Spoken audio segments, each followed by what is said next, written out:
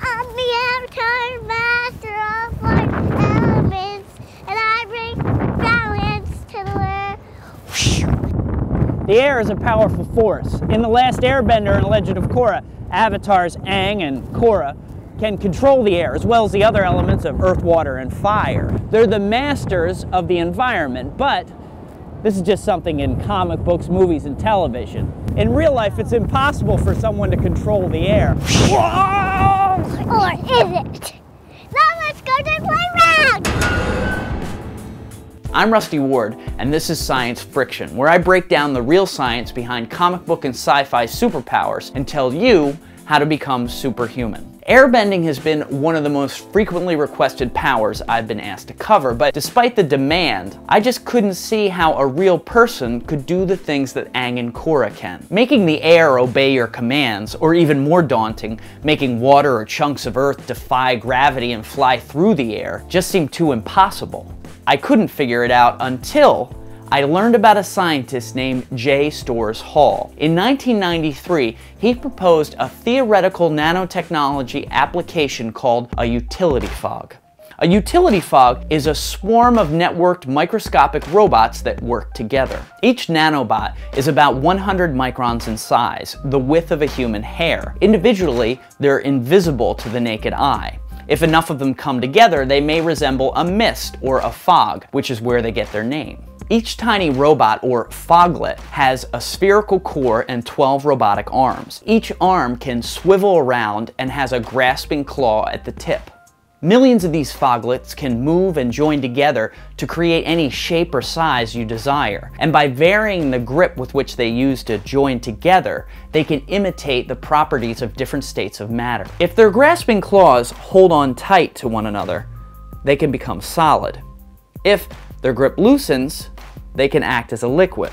If it loosens even further, they can behave as a gas. Now, these foglets aren't lighter than air, so they don't float around you. What they do is stack on top of each other and surround you. They have sensors that tell them where they are in relation to you, other objects in the world, and their fellow foglets. The software they've been programmed with uses this information to tell the foglets where to go based upon how they should behave. So if you're surrounded by microscopic foglets that are told to act as air, when you sweep your arm in front of you, they don't get naturally pushed away like air molecules do. They sense your movement and roll over each other and around your arm in a coordinated dance that is like the movement of air. If you wanted to push someone backwards with a blast of air like an airbender, all you would have to do is command your foglets to rush towards the person. If your opponent won't budge, then maybe you need something with a little more oomph. You then command your foglets to strengthen their grip on each other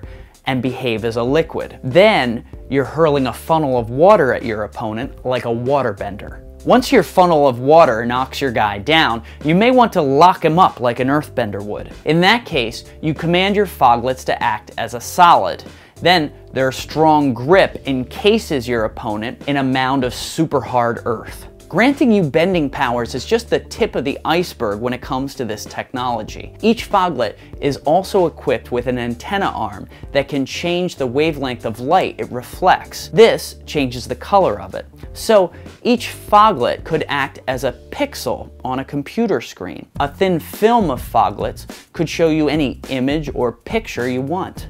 Futurists have also predicted that human beings may someday be able to upload their consciousness into a utility fog and grant them any form they desire. A good example of this are the foglet beings in Warren Ellis's Transmetropolitan. Sadly, one of the few limitations of this tech is that it can't take on the form of fire. The high heat would destroy the machines, so we'll have to find another way to firebend.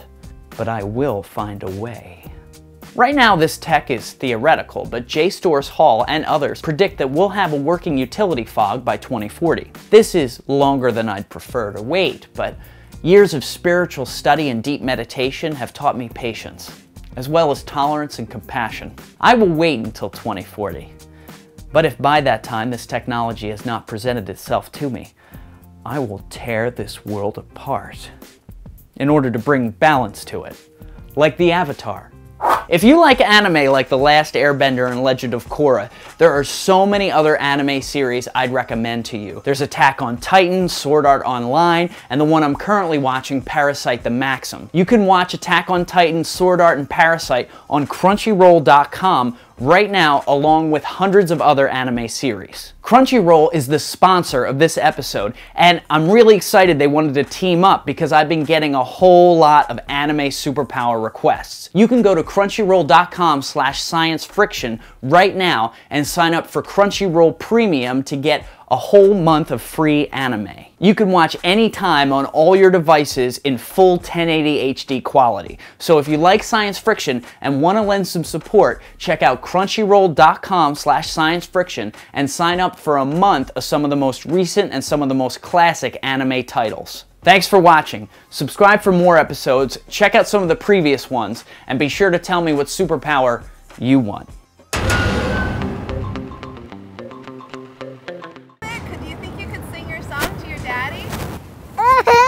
Right now? Yeah, right now. And you do whatever you want, okay?